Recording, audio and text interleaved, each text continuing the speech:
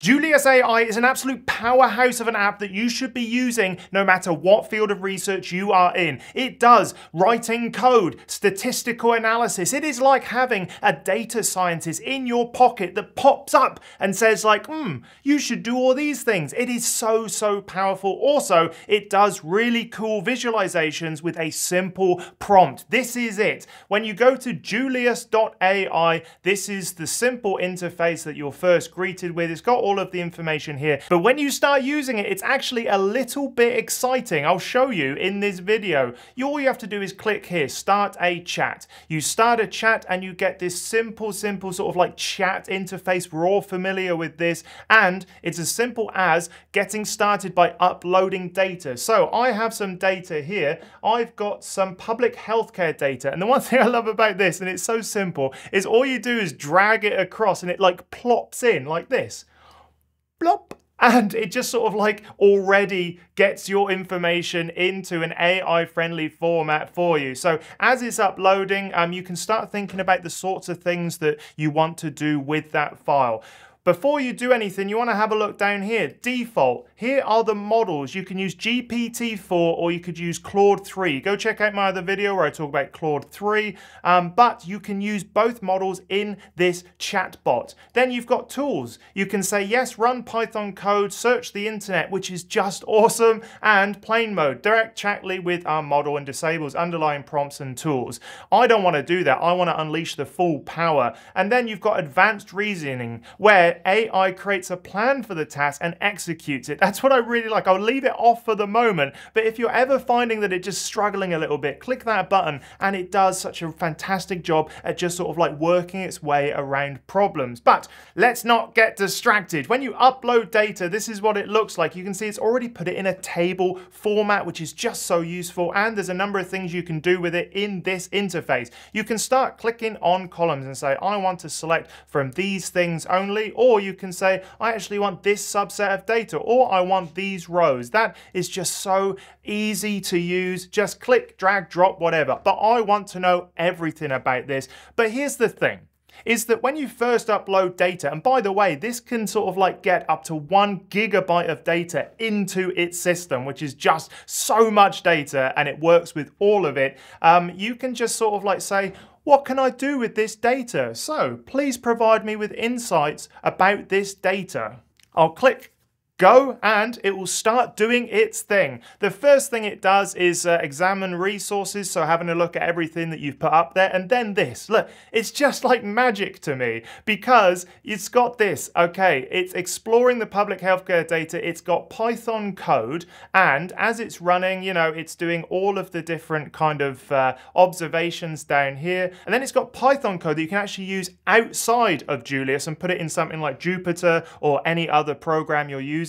And then it's got a simple language summary of the Python code. Now, here's the thing. It's a little bit of a confession on my part, which is even though I was doing like chemistry and physics in my PhD, this was so confusing to me. I didn't do any statistical analysis. I used to go to like my colleagues and be like, what is going on?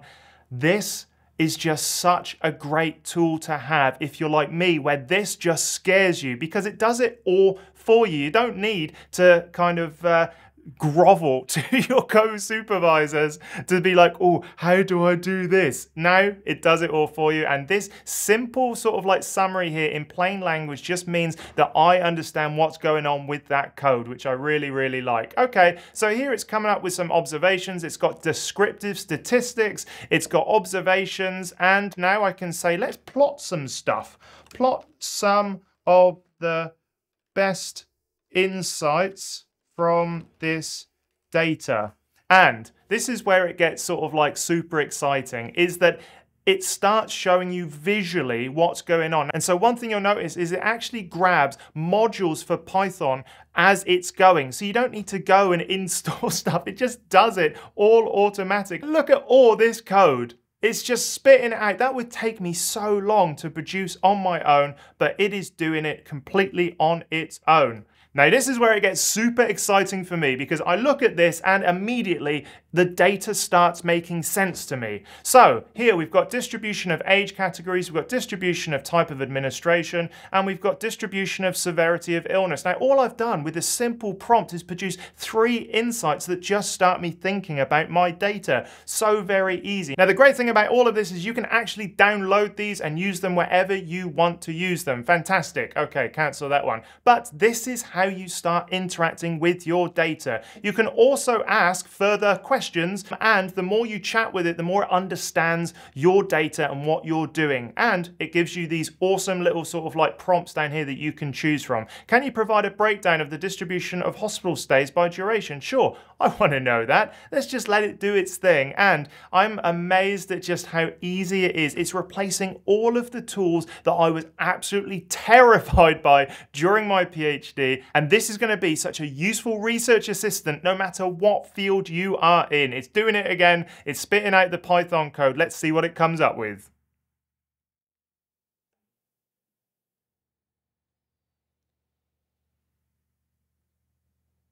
Now here's something that's really interesting to me is Julius AI will self-correct. It will try something, and if it runs into an error like down here, it will just try again and it will self-correct. So no more troubleshooting when there's all of these issues. It just does it for you. It makes it so simple. You just need to wait a little bit longer. But here we go. This is the corrected plot showing the distribution of hospital stays during duration. So here we are. Here's our nice histogram. Now, this is something, if you ask it for a specific diagram, it will give you this option, edit graph. So you can click on this and you can start playing about with how that graph actually looks. You've got legend, you've got size, you've got title, and you've got custom options as well. And if you go here, custom, and you enter a prompt like how you want Julius to try to change the table or graph, it will actually do that for you with a simple prompt. So cool. Legend, show legend, yes.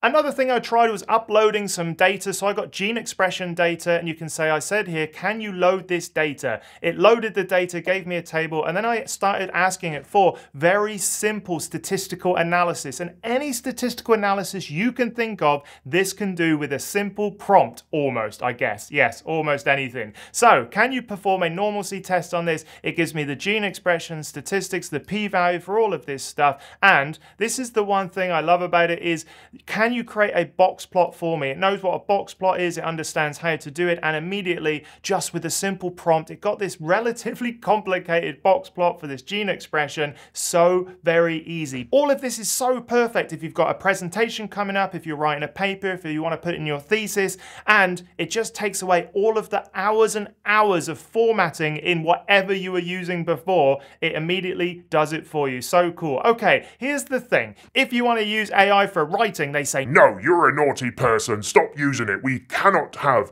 academic credibility undermined in this way.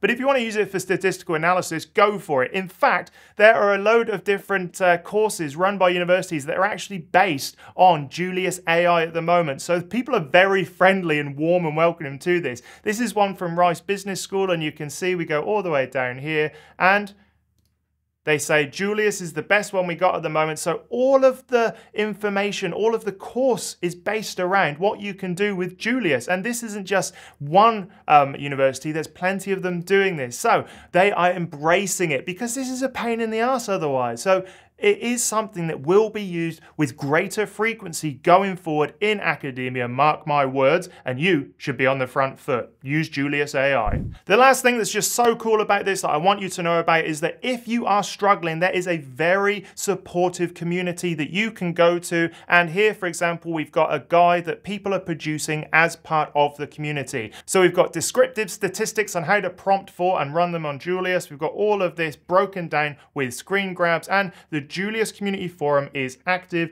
It's very, very sort of busy. You've got all of this stuff. And if you're confused, you can go on and ask questions. Absolutely love it. Here's another guide as well, running students, t-tests and paired samples. So whatever you're thinking of using Julius AI for, there's probably someone out there that could help you if you get stuck. Absolutely love it. Great. I think that every researcher at the moment should be using Julius AI to delve deep into their data. Doesn't matter what field you're in, and the prices and plans and the free options are just so generous that you can get started right now today. It is so valuable, and like I said, it's like having a little data scientist in your pocket that's just like, don't worry, I'll sort this out for you. I really, really like it actually, so you don't have to do it. You go get yourself a nice cup of coffee from the tea room, please, and also go get yourself a bit of that stale cake from yesterday's lunch because you know you want it. There we are. That's what it's like. Use it. If you like this video, go check out this one where I talk about using SciSpace and Copilot. It is also a very useful tool that every scientist should know about. Go check it out.